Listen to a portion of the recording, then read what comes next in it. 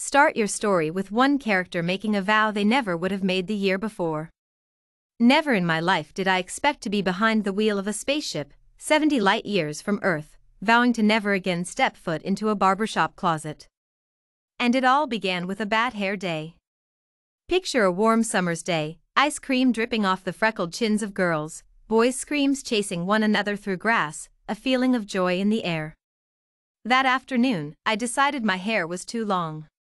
It stuck out in jagged peaks, tangled too easily, was a nightmare to comb out every morning.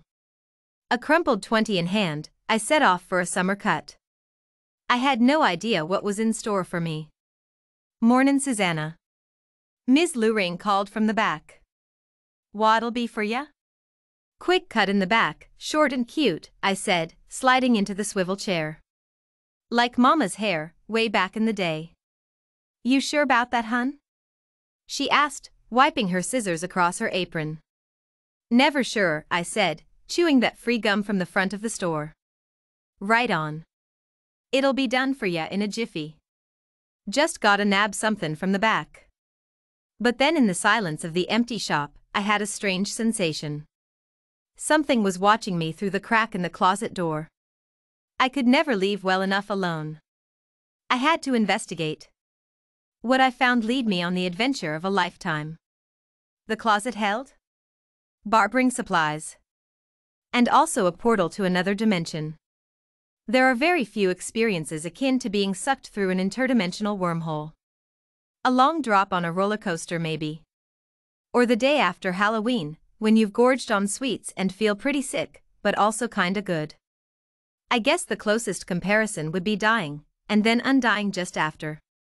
But I'd yet to experience the latter, so it was up to my imagination at that point. Once my body finished reassembling itself, I found myself inside a similar closet to the one I'd just exited. But something was off. A slight hint in the air, a small twinge of unfamiliarity. Cautiously, I stepped out. I was in an airport. At least, it looked like an airport. It had tall white walls, smooth white floors, blaring white lights, and strange decorations nobody seemed to understand. And it was full of people. There were all sorts here. They were speaking, I could tell they were speaking, but they weren't words I knew. Foreigners, I reasoned. But the more I looked, the more I was confused. Like this strangely tall fellow. He towered above the crowd with his peculiar-shaped head. And his skin was green. There was a handful of leathery folk with tiny wings fluttering wildly as they hovered about. The place was big. The more I walked, the bigger it got. Huge halls, wide food courts, hundreds of shuttles. The maps didn't help. The announcements didn't either. The few words I recognized said things like, "Calling all Zorpians to Passage 6. But the windows bothered me most. Too dark to see anything. Just pitch black speckled with white dots.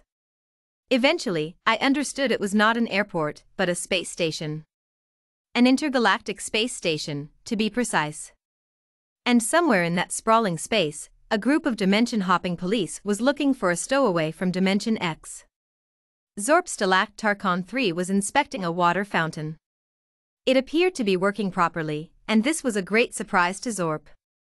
The water fountains on the Intergalaxia 704 were always broken in some way or another. But not this one. It flowed as smooth as Zorp could expect from a water fountain. "Zorp. We got a lead." Zeke called from behind a map. "What is it, Zeke?"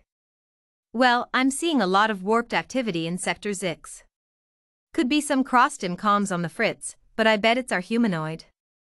"That's possible," Zorp thought aloud. That'd explain a lot about this mission. He trailed off, lost in thought. "Zek!" he suddenly cried. "Oh my gosh, Zeke, the Dimension Hopper 2000. Did we leave it on?" "We," exclaimed Zeke. "It's your job to disable it." "Fine, sure, but listen, this might be our dash." My fault." "Fine. But we gotta stop this, Zeke. King Plop. If this gets back to us." Zorp, Zeke groaned. Fine. Let's go. To Zix. Sheik Zope Morkparth. They said. I'm sorry, I don't understand you, I replied. Sheik Zope Morkparth. They repeated. I'm sorry, but I don't know what you're saying. The alien, short and purple, wrapped his tentacle arm around my wrist. He dragged me across the station, pulling me to a wide doorway with large letters across the top. Maybe it was the same phrase translated over and over. One of the lines was English. Gateway Zix, Planet Zophor, delayed 15 kipitons. Where are you taking me? Sheik Zope Morkparth. I sighed, and they led me through the doorway, down a long corridor, and into a wide, open space filled with several similar aliens. They all looked up. Shal Murank Takal? One of them asked. Monk. Zeef Molotun. The one holding my arm replied. They lead me to a pedestal in the center of the room, with a familiar set of controls on top. It took a minute until I realized how I knew them. It was an N16 gaming controller. What's this doing here? I asked, forgetting the aliens couldn't understand me. That's the ship's controls. Someone said behind me. I whipped around, to see a new group of aliens behind me. It was the tall, lean, green-skinned one with 3 eyes and a happy smile that had spoken to me. His badge said Zorp. Next to him was a squat little man with a thick head covered in 47 eyes. His badge said Zeke, and he looked very frustrated. Zorp. What part of sneak attack don't you understand? He yelled. But she had a question. Never mind. He grumbled. Then, to me You're under arrest for illegal dimension hopping.